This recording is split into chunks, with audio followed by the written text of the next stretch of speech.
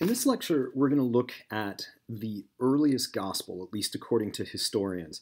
And I've given you a couple handouts, which you can find online on the e-learning website regarding the authorship of Mark and also the dating of Mark to read more about this. But this is the earliest gospel according to modern historians. Modern historians started to think a couple hundred years ago that Mark is the first gospel that was written.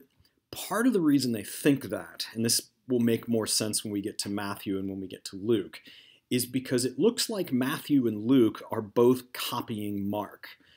In fact, something like 70–75% of the Gospel of Mark, sometimes word for word, shows up in the Gospel of Matthew and in the Gospel of Luke. Now, we'll talk about that more when we get to the Gospel of Matthew. But if you're a historian, this is really important because you would say, well, if this is the earliest text, I want to pay attention to it because earlier texts, you assume as a historian, might be less tainted because there hasn't been enough time for these texts to be edited. The further and further and further you get away from the earliest text, the more editing you have, the more cleaning up you have, all that sort of stuff.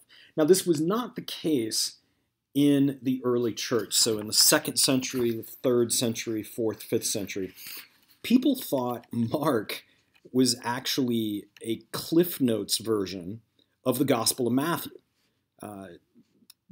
People of power in the early church simply thought Mark just gave us a truncated version of Matthew, so why bother reading it? And for a long time, people paid very, very little attention to Mark because they thought it was just a scaled-down version of Matthew. But that changed a couple hundred years ago in modern European scholarship, and it's something that all New Testament scholars today, for the most part, take for granted, is that the Gospel of Mark comes first. Now, the technical term for this, and you don't need to worry about this, is Markan priority, which means Mark is the first gospel. You spell that, by the way, M-A-R-K-A-N, priority. Well, before we get into Mark, this is a perfect opportunity to say that Mark really tells you that these gospels are not modern biographies. And why I say this is, if you've read Mark, or when you read it, one of the first things you're going to realize is there is nothing in the Gospel of Mark about Jesus' birth. There's little to nothing about his family. There's nothing about his teenage years, even his 20s. What happens is you suddenly meet Jesus when he's an adult in his 30s. All the rest just seems to be kind of irrelevant to Mark. Now, some have tried to argue there's an introduction to Mark that's missing, but that really doesn't seem to be the case. It's just the early life of Jesus, the birth of Jesus, wasn't interesting to some followers of Jesus in the ancient world. Now, the fact that Mark says very, very little about Jesus' parents, there is one episode we will talk about because it's an important episode that involves Jesus' brothers and sisters and his mom. But the fact that Mark doesn't say much about his parents is important because that changes when we get to Matthew and we get to Luke. Basically, anything anybody tells you about Jesus' father, Joseph, Jesus' mother, Mary, that's coming out only of Matthew and Luke. Again, Mark just doesn't care about this stuff.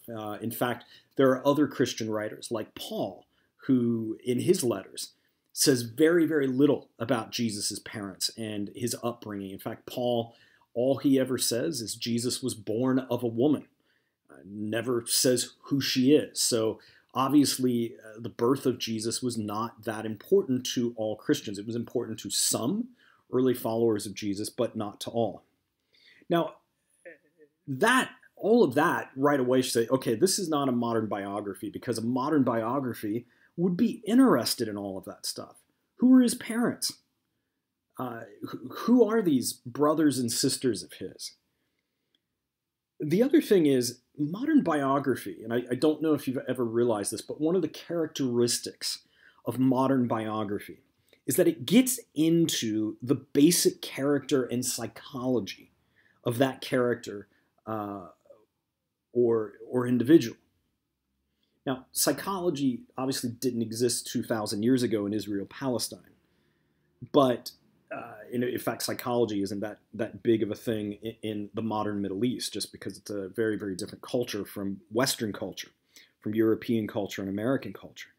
But one thing modern biographies typically tend to do is try to create a psychological profile of the person they're studying, the character they're studying. Mark just doesn't do this. It isn't of any interest to him. In fact, when you read Mark, you never have Mark talking about what Jesus is thinking. In fact, none of the Gospels do this. You never have them trying to get into the inner psyche of Jesus. So again, this is why modern scholars will say the Gospels, the closest thing they fit in the ancient world is this thing called ancient bios, B-I-O-S literature. You can see it there in my notes. Things like Suetonius's Lives of the Caesars, Plutarch's Greek Lives and Roman Lives. If you're writing about famous people in the ancient world, you're not interested in getting into the psyche of that character or what that character thinks. That's something we are interested in as modernists who care about that stuff. And again, a lot of ancient bios literature doesn't really care where the character came from. The point of it is to communicate a broader message about values and morality and things like that. Well, turning to Mark, I want to start by saying that long ago, a couple hundred years ago, a German scholar said this about Mark. He said, Mark is a passion narrative with an extended introduction. And that's a pretty good way of describing Mark. In fact, that description of Mark still holds up, and scholars still often say this about Mark. This phrase, passion narrative, in fact, if you go down south in Tennessee and places like that, you'll often see passion plays being put on throughout the year, especially around Easter time. This word passion comes from the Latin passio, P-A-S-S-I-O.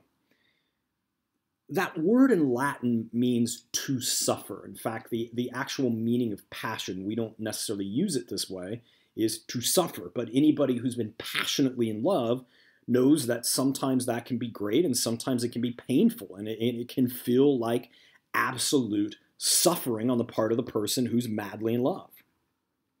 So a passion narrative is the suffering narrative part of Jesus' life. It's his trial. It's his death. It's his crucifixion, all that sort of stuff. So what this German scholar is saying is Mark is basically a suffering narrative, a passion narrative that just happens to have a really long introduction attached to it. And really what Mark is trying to do is get you to that passion narrative. So the other thing this tells us, and this is a key thing about Mark, is that the story of Mark is a story of tragedy. In fact, some scholars have thought Mark is really almost telling the story of Jesus as if it's Greek tragedy. But another way you might look at this, or we might look at this, is Mark is really a story about suffering. And if anybody ever asked you, what is the main theme of Mark?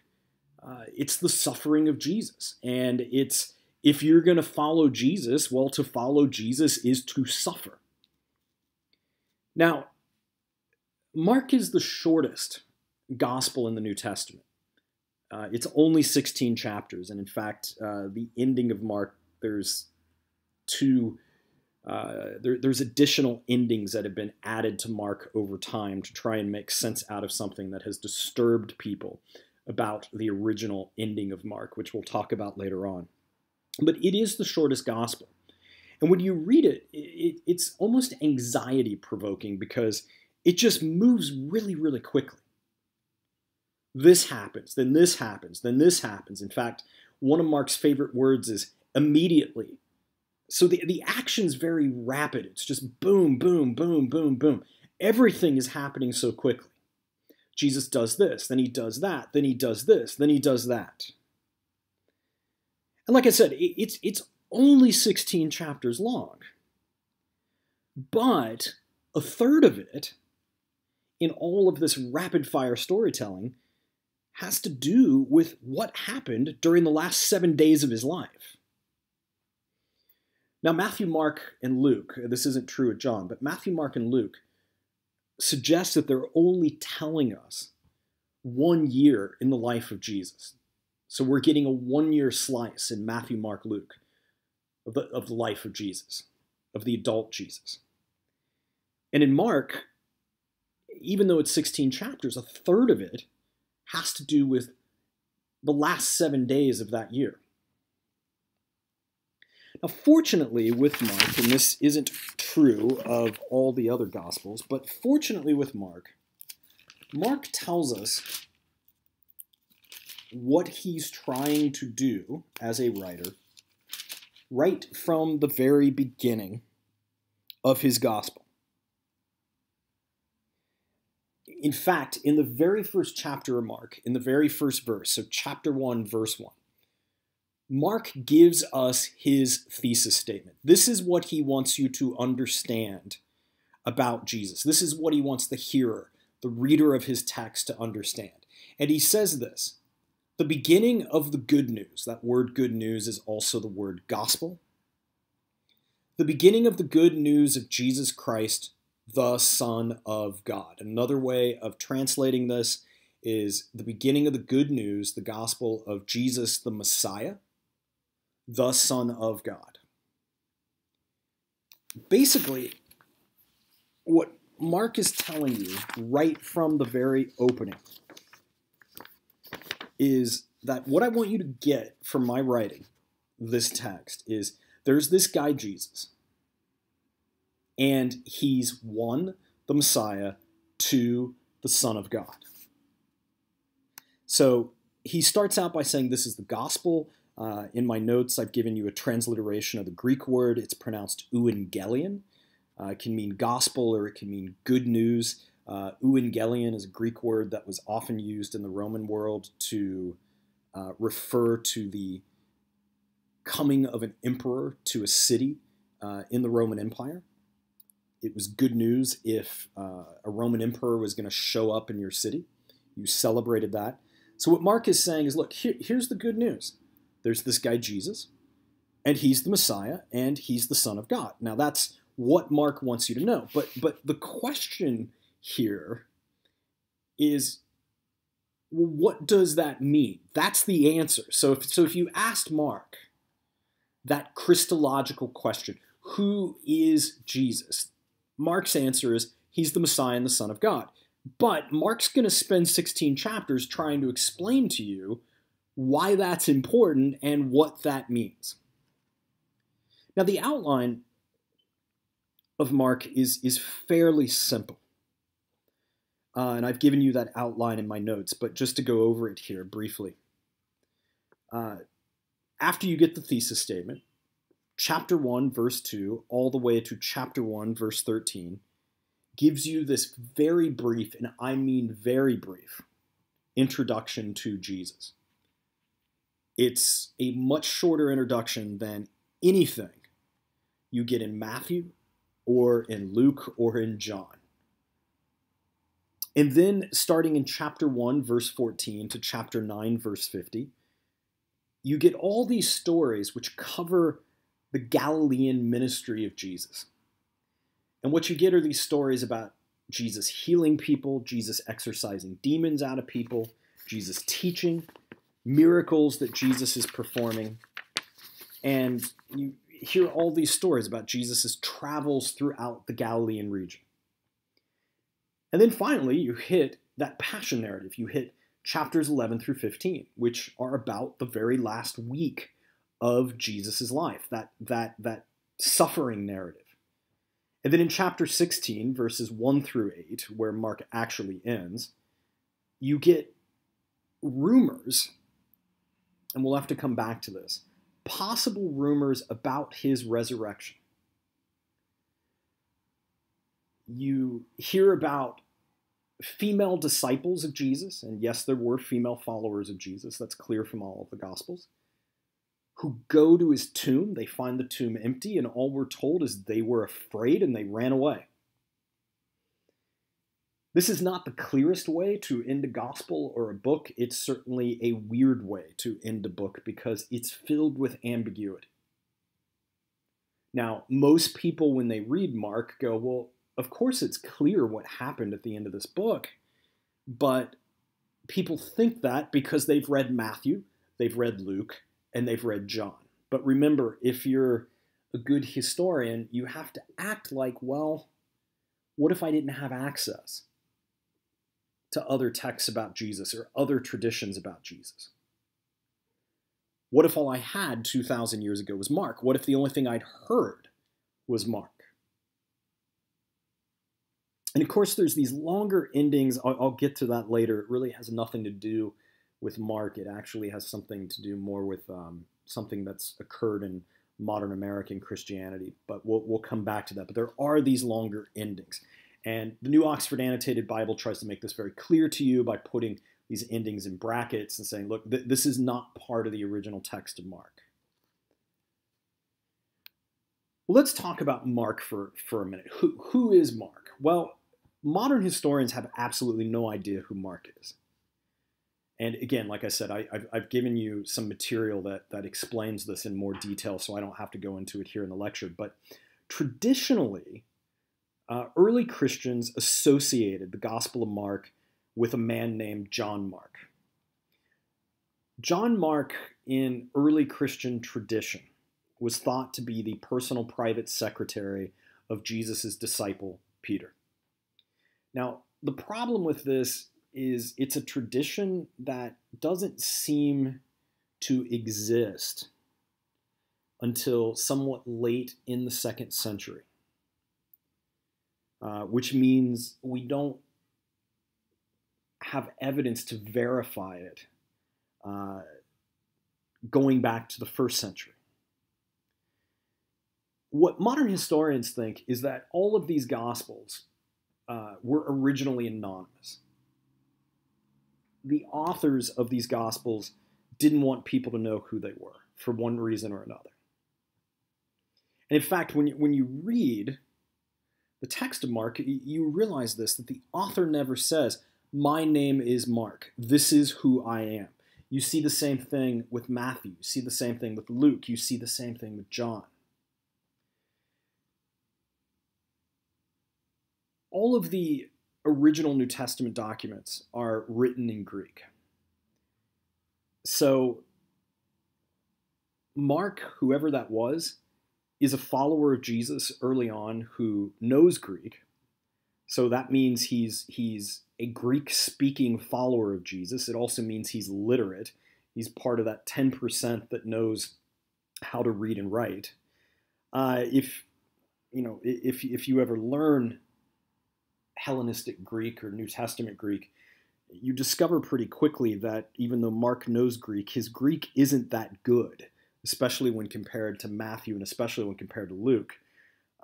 So you have this Greek-speaking follower of Jesus that, as far as historians are concerned, is anonymous, who never says who they are. It's also difficult to pinpoint the audience of Mark. Most of the Gospels are written to communities of followers of Jesus. They're written to a group of individuals that are following Jesus, are Christ followers, Jesus followers. With Matthew leaves you some clues to try and figure out things about his audience, things about his community. John does the same thing. Mark, not so much. Historians think that the audience was probably a male audience because typically an audience hearing one of these Gospels 2,000 years ago would have been a male audience. And this is a perfect time for me to remind you, if you didn't pick up on this in the article in the New Oxford Annotated Bible, that since most people can't read, they wouldn't have been reading this thing we call the Gospel of Mark. They would have listened to somebody else reading it to them. So in the ancient world, you wouldn't have been a reader of the Gospel of Mark. You would have been a hearer of the Gospel of Mark. So all we can really say is that here's Mark, whoever it is, who's a Greek-speaking follower of Jesus, writing a text probably to a male audience that's hearing this text that are likely also Greek-speaking followers of Jesus. Usually we date the Gospel of Mark to the year 70 CE, the same year that the Jewish temple was destroyed by the Romans. And part of this I'll come back to, but part of why we do that is because of something that occurs in Mark chapter 13. There are some allusions in Mark chapter 13 to the destruction of the temple by the Romans. So it looks as if Mark knows that this event has already taken place. Now, if we're just looking at Mark's Jesus, Mark gives us an interpretation, as all the gospel writers do, of what he thinks about Jesus. The gospel writers aren't reconstructing Jesus for us. They're giving us their own personal constructions of Jesus, just like every writer does. This is one of the things that when you study any primary sources from the ancient world, or even going back a couple hundred years, anybody who writes stuff always writes from their own perspective. And that's true with Mark, it's true with Matthew, Luke, John. Well, our first temptation, because we have Matthew and we have Luke and we have John and we have all these other books in the New Testament, is for us to try and solve any problems we encounter in Mark by harmonizing the Gospel of Mark with the other Gospels or with other texts in the New Testament. Now, if you're playing the role of historian, you have to take yourself back to the first century and say, yeah, the problem with that is people in the first century didn't have the 27 books of the New Testament that we have today. Like I've already said, they may only have had Mark. It's possible they only had a couple letters of Paul, or only had heard a couple letters of Paul. So one of the things we have to do, and we're going to have to do this again with Matthew and again with Luke and again with John, is we have to ask ourselves, what would we think about Jesus if we only had the Gospel of Mark? If that's all we had ever heard? What kind of Christianity, quote unquote, would we come up with? What kind of Jesus would we come up with? Well, before we go too deeply into the Gospel of Mark, we need to talk about what perhaps is one of the biggest issues in Markan scholarship. And this is something called the Messianic secret. And this is really one of the big problems in the Gospel of Mark. Let me give you an example of what this is. In chapter 1, verse 25, Jesus is exorcising a demon out of a man who's possessed. And after he does that, Jesus is actually speaking to this demon, and this demon says, yeah, I know who you are. And then Jesus rebukes this demon and he says, be silent. And then the unclean spirit comes out of this individual. We see the same thing later on in this chapter, in chapter 1, verses 43 through 44, where Jesus is healing a man with leprosy. After sternly warning him, he sent him away at once. And Jesus said to him, see that you say nothing to anyone, but go show yourself to the priest and offer for your cleansing what Moses commanded as a testimony to them. Now, there are a bunch of examples of this. And to be completely honest, this is something that's baffling all throughout the Gospel of Mark. Basically what I'm getting at here, and what scholars have noticed for a long time, is this basic question. Why does Jesus keep telling people to remain silent about who he is after he's taken a demon out of them or after he's healed them? In other words, why does Jesus tell people that or characters in this gospel who get, hey, you're the Messiah, you're the Son of God, why does he tell them to be silent about this?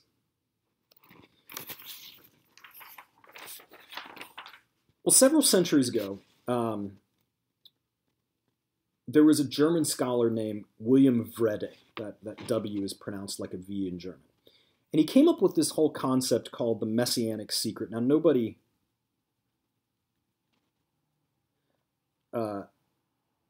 follows this in the way Wrede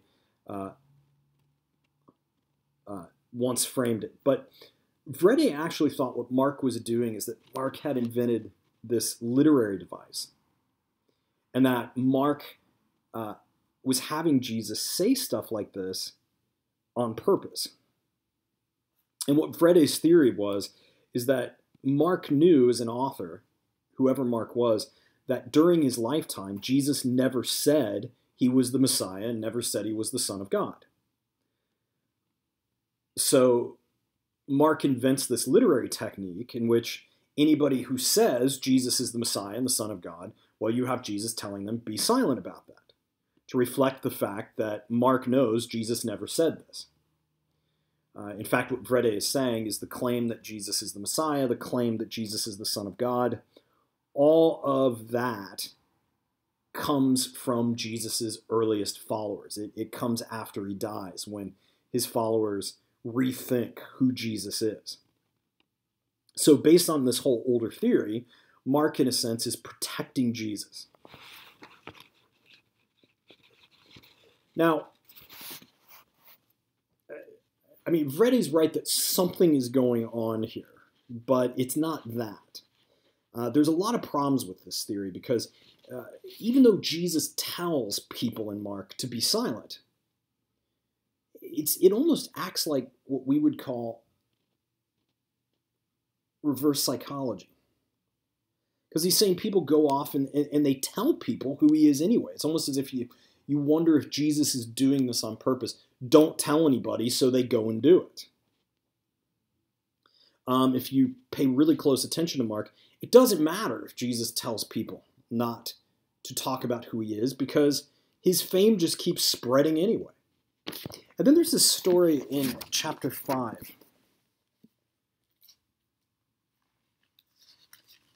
Verses 19 through 20, in which Jesus is healing the Gerasene demoniac.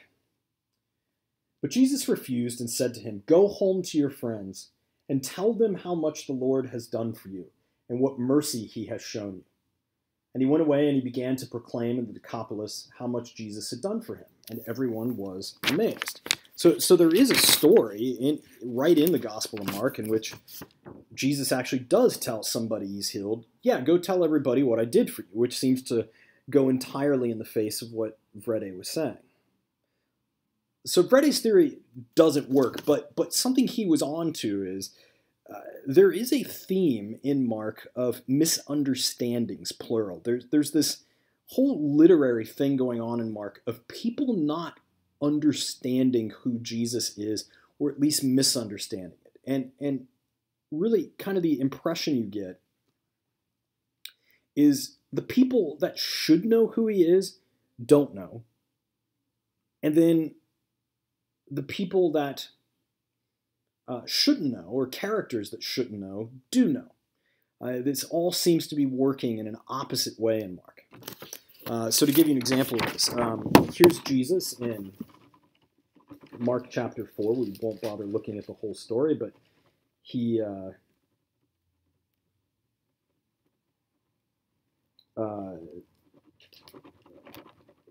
is calming the storm, or stilling the storm, and he's with his disciples, and they witness this whole event of Jesus miraculously stopping a storm while they're on a boat. And then in verse 41 we read, "And they were filled with great awe, and they said to one another, Who is this? That even the wind and the sea obey him. So these are Jesus' followers, his disciples, and they just watched him calm a storm that was about to kill them or something like that, or destroy their boat, and they don't get it. And you would think his immediate followers, his disciples, would know who he is. We see this as well in Mark chapter 6, where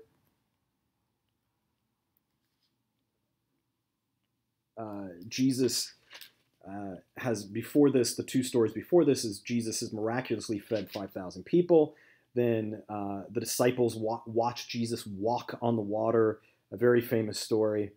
And then in verse 51, then Jesus got into the boat with them, and the wind ceased. And they were utterly astounded, for they didn't understand about the loaves, and their hearts were hardened. So they've watched Jesus perform these miracles with food. They've watched Jesus walk on water, and they don't know who he is. In fact, there's a point where Jesus gets really upset with one of his disciples. And it's not because the disciple doesn't get the answer right. The disciple doesn't know the meaning of the answer. If you look at Mark chapter 8,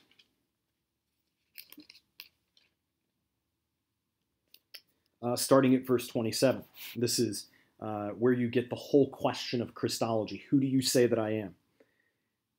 Jesus went on with his disciples to the villages of Caesarea Philippi. And on the way he asked his disciples, who do people say that I am? And they answered him, John the Baptist, others Elijah, and still others one of the prophets. He asked them, but who do you say that I am? And Peter answered him, you are the Messiah. And then again you see this very strange thing. He sternly ordered them not to tell anyone about him. Well, the very next part of this, Jesus starts to explain what it means to be the Messiah. Then he began to teach them that the Son of Man must undergo great suffering, be rejected by the elders, the chief priests, and the scribes, and be killed, and after 3 days rise again. He said this quite openly.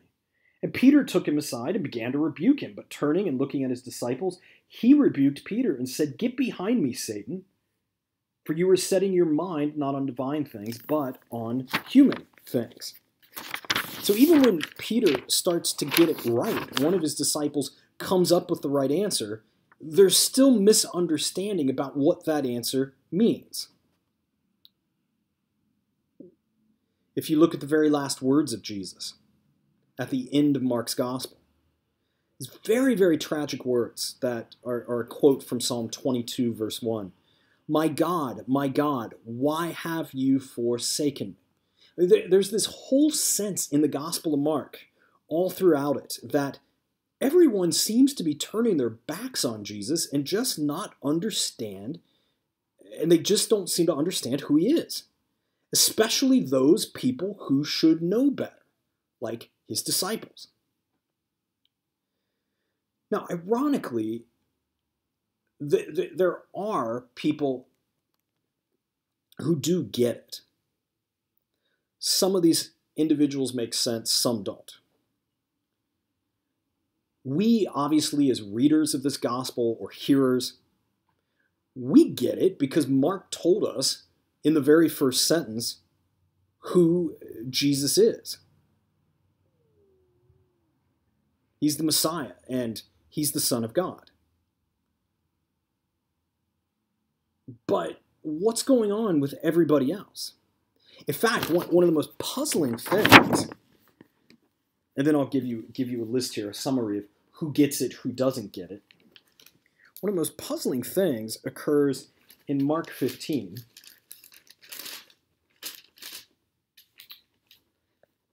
Verse 39. A Roman soldier, a Roman centurion that likely nailed Jesus to the cross, says this. Now when the centurion who stood facing him saw that in this way he breathed his last breath, he said, "Truly this man was the Son of God." Now, again, Frede was wrong in his messianic secret hypothesis, but something is going on here that is obviously something that's a literary motif, a literary device that Mark has created, and it's kind of confusing.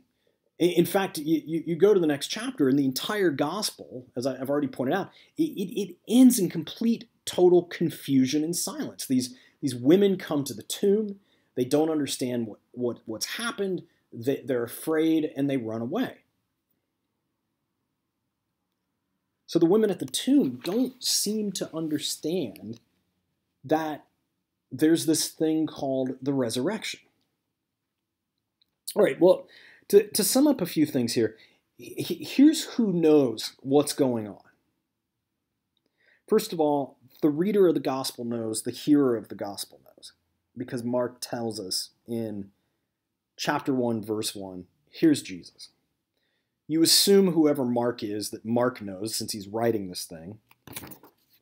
God seems to know because of what this voice from heaven says at Jesus' baptism. We assume Jesus knows.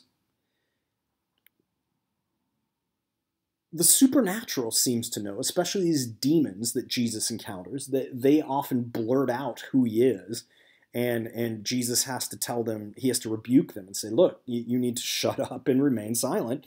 And then the people he heals knows. What's strange on this is that the Jewish religious leaders have no idea who Jesus is. In fact, early on in Mark's gospel, if you picked up on this, they think he's possessed. They think that's why he's able to heal people. They think that's why he's able to cast out demons. It's because he's possessed. His disciples don't get it. They waffle all over the place. If you pay really close attention to the Gospel of Mark, his family members don't get it. They seem to think he's lost his mind. And then his neighbors, the people he grew up with in his hometown, don't know who he is. Well, there's this critical turning point in the Gospel of Mark that a number of scholars have said basically about halfway through Mark, an event takes place that's symbolic, and it's a metaphor of that basically says, okay, from here on out, people are going to start slowly getting it, slowly seeing it. Now, there are a number of ways to solving all of these misunderstanding of problems in Mark, but I'm going to tell you the most popular one and my favorite one, which I think makes the most sense here. But there are other interpretations, and it doesn't mean that there's one right interpretation to this. A turning point happens in the Gospel of Mark in chapter 8. There is a story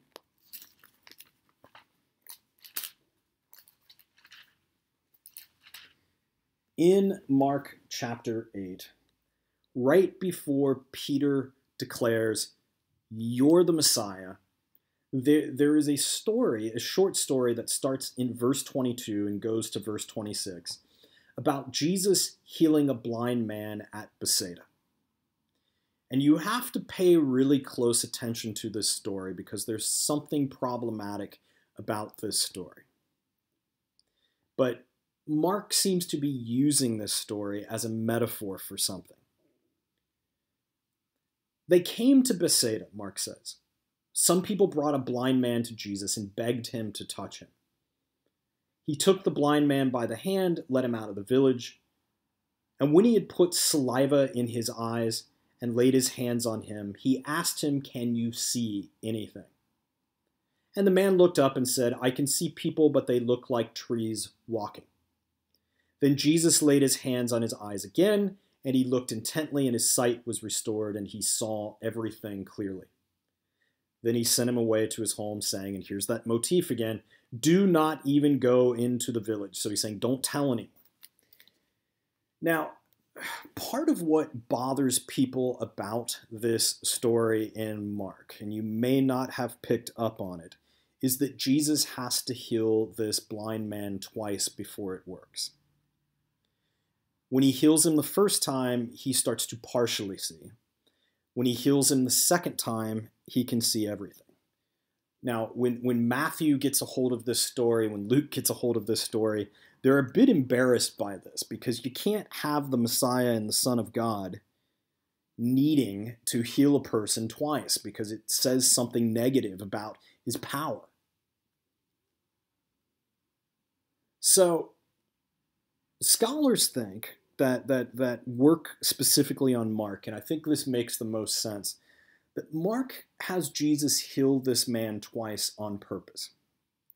The metaphor here is that, like the blind man, people are going to start gradually seeing.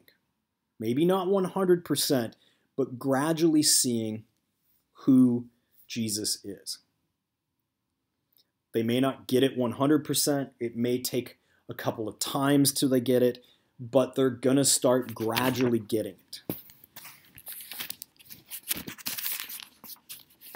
And this is kind of exactly what happens next. Peter blurts out, "You're the Messiah." Well, you keep reading, and then he gets all of that wrong. But this really seems to be the story of the blind man. This is the midpoint of the gospel. And this leads to that question of, who am I? Who do you say that I am? That whole Christological question of who is Jesus?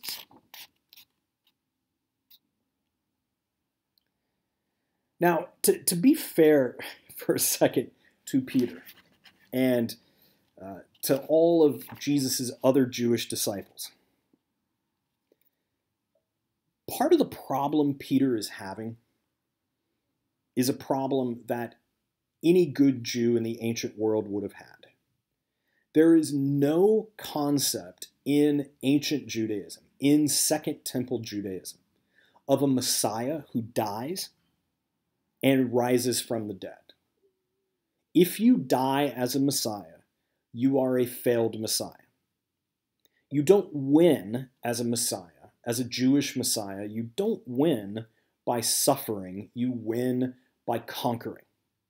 You win by being Judas Maccabeus, Mattathias. You win by overthrowing the enemies of the Jewish people, not by getting killed by them.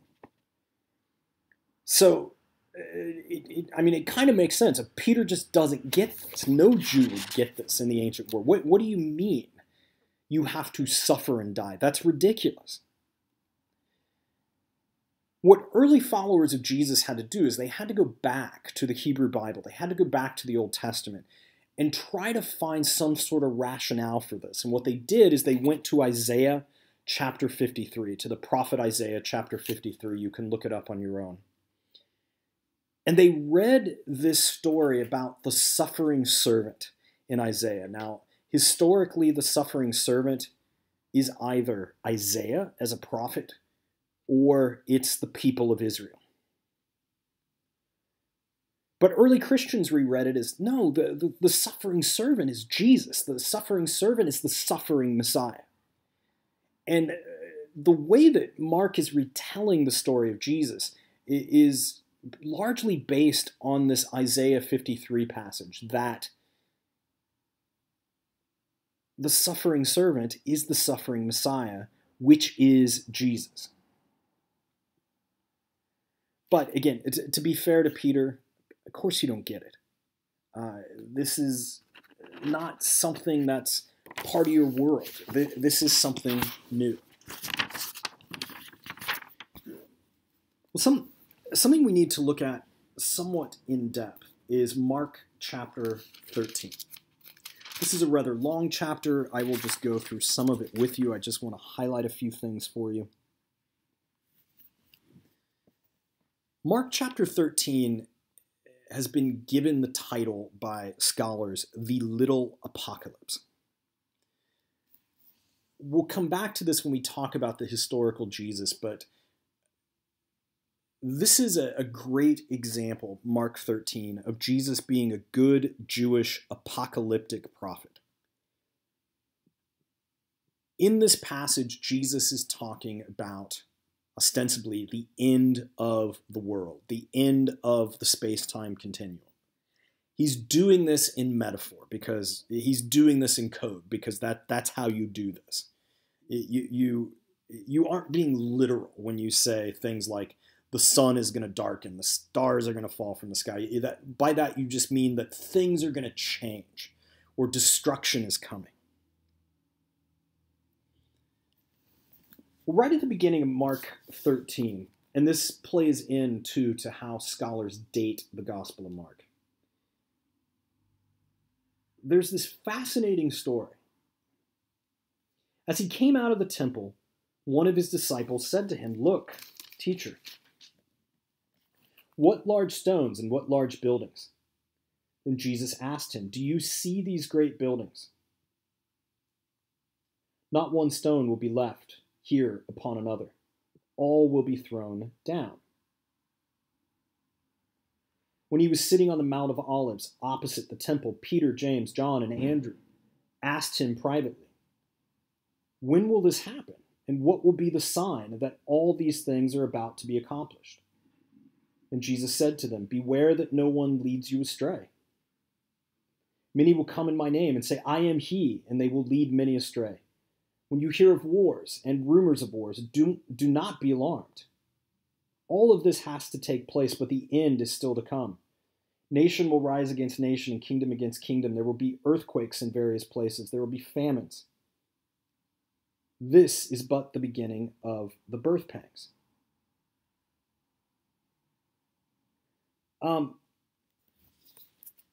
This almost sounds too good to be true, but for historians, this sounds like Mark has put into the mouth of Jesus a prophecy about the destruction of the Jewish temple in 70.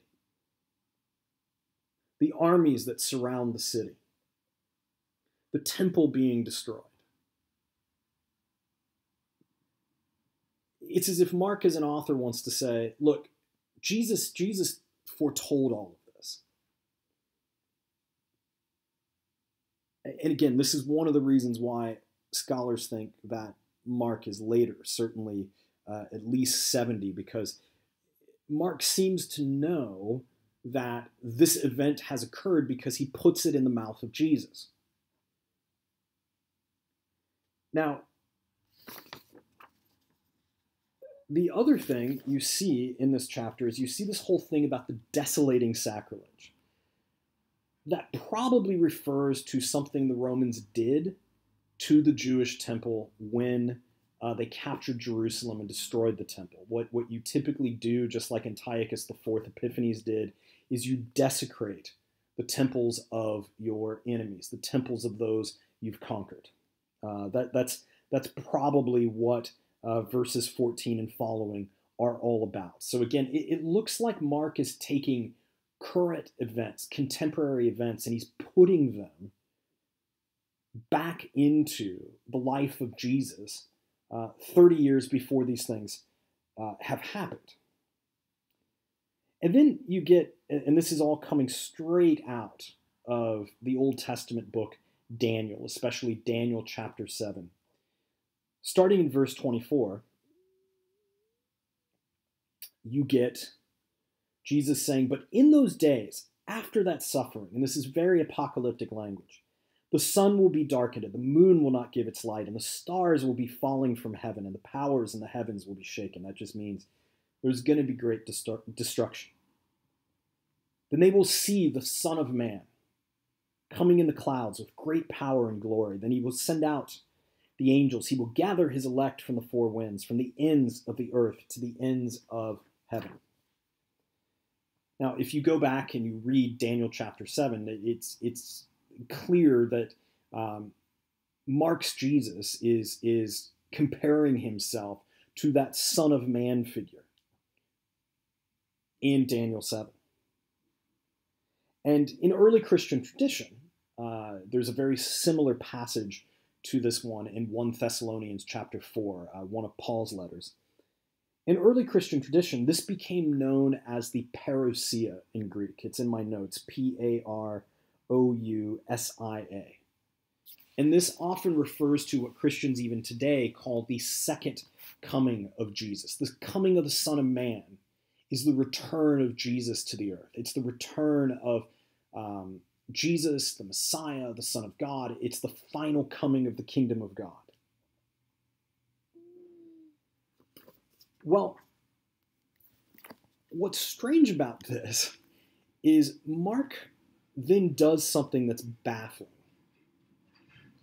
because he gives two timetables for this.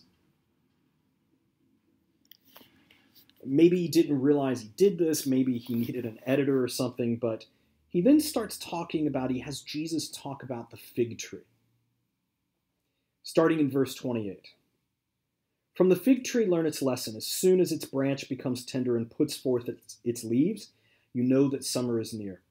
So also when you see these things taking place, you know that he, referring to himself, is near, at the very gates. And then Jesus tells his followers that are listening to him when this is going to happen, when the Son of Man is going to come back. Truly I tell you, this generation will not pass away until all these things have taken place. Heaven and earth will pass away, but my words will not pass away. Now, if you stop right there and you read this, you go, okay, there's a major problem here.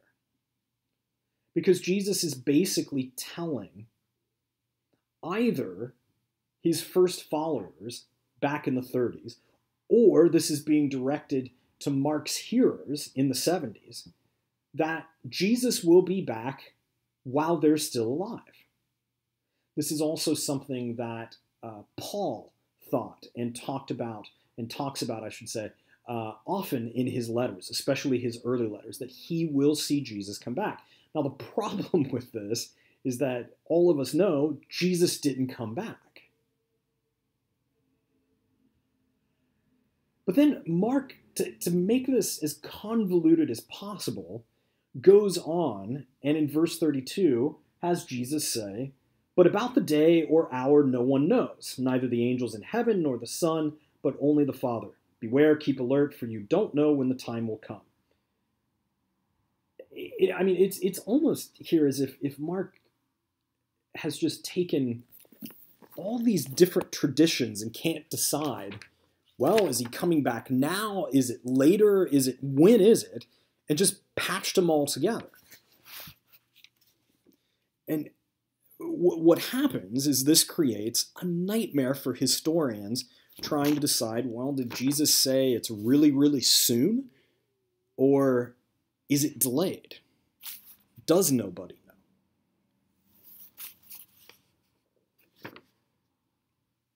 Well, regardless of what's going on with that, Mark's overall message, even here in Mark 13, is one of suffering. And the idea is that things are going to get much worse, not just for Jesus, but even for his followers, before they get better. This is what happens throughout Jesus' life. In the gospel, this is what happens at his death. Remember, his last words, which are not his last words, especially in Luke or John, it is his last words in Matthew, are simply, my God, why have you forsaken me?" So what Mark seems to be trying to tell his hearers and us as readers is that even though Jesus suffers and even though he dies, he really is the Messiah. But remember, nobody's heard that before. But what he's doing is he's flipping this. He's trying to say, yeah, what we didn't understand is the true Messiah doesn't conquer. The true Messiah suffers.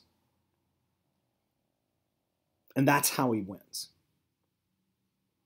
In other words, to use kind of an old evangelical phrase, it's Glory comes after suffering, is what Mark's trying to tell people. Now, Jesus in this gospel is a very, very, very human Jesus. We'll eventually contrast this with the Gospel of John, the latest gospel written, where Jesus doesn't seem human at all.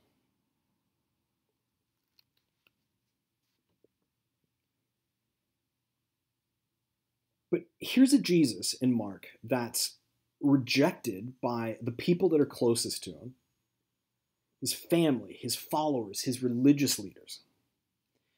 And if you read the gospel closely, this is an individual who experiences doubt and pain before he dies.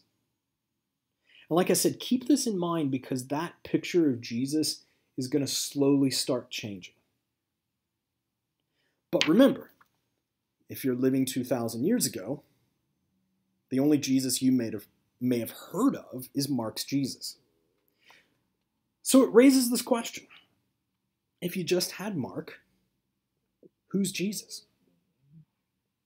Who would he be? What does, if you want to modernize that question a bit, what does Christianity look like if there's just Mark?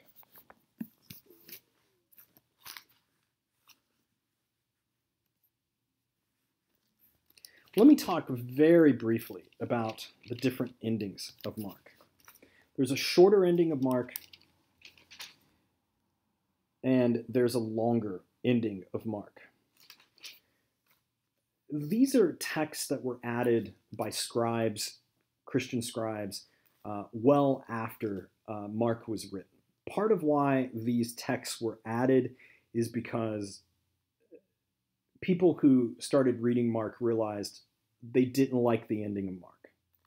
They don't like the fact that Mark ends with, "So they, the women, went out and fled from the tomb, for terror and amazement had seized them, and they said nothing to anyone, for they were afraid."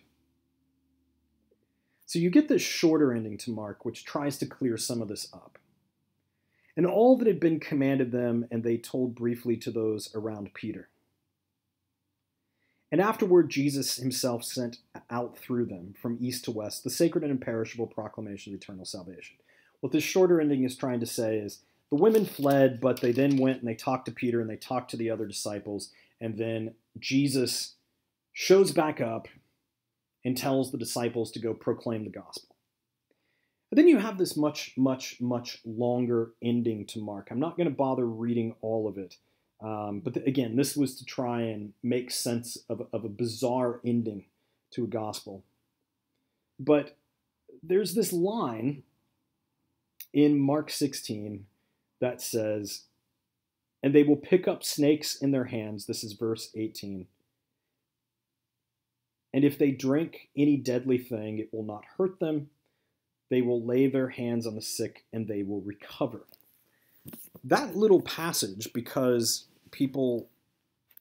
there are people that simply read the King James version of the Bible, which doesn't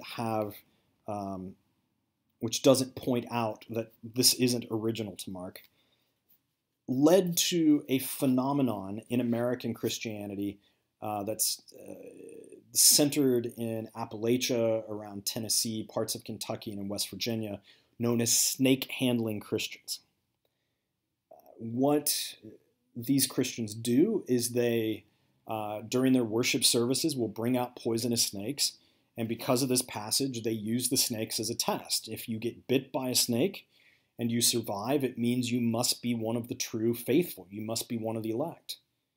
If, however, you get bit by one of these snakes and you die, then you must not be a true follower of Jesus. Now, I'm not going to go too deeply into this. You can Google all kinds of things about this and watch video on it, even of this going on. It's quite bizarre.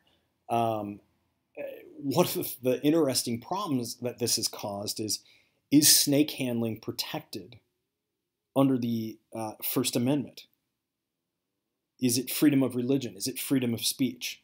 Some courts have ruled yes, some have not. That gets really tricky if a child dies while handling one of these snakes. But again, this has nothing to do with the Gospel of Mark, but you should be aware that sometimes texts like this one take on a life of their own and do things that the original author never intended them to do.